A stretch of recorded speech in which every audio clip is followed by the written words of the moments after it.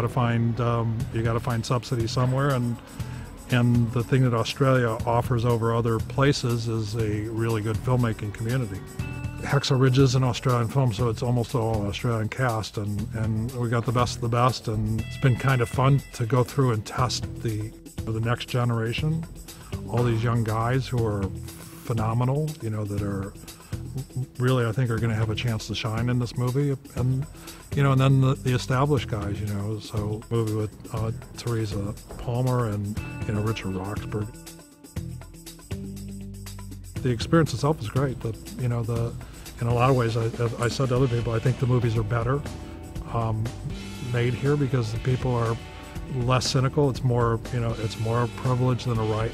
So people, once they see, that you're serious about what you do and you're not like some Hollywood shit, they tend to respond, and the pictures benefit.